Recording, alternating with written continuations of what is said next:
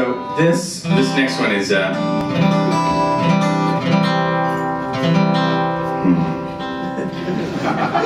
interesting. Yeah, that's good enough. What do I care? This next one is a song that I wrote for Popular Science magazine, I was hired to write a bunch of songs as sort of soundtrack to an issue of the magazine.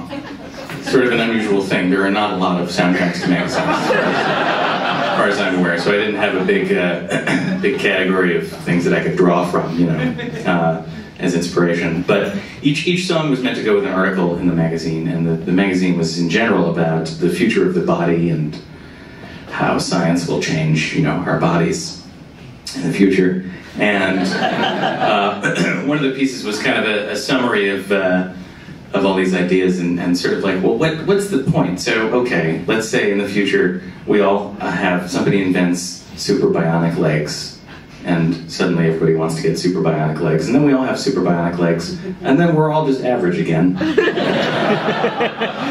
So, you know, is there really any improvement there?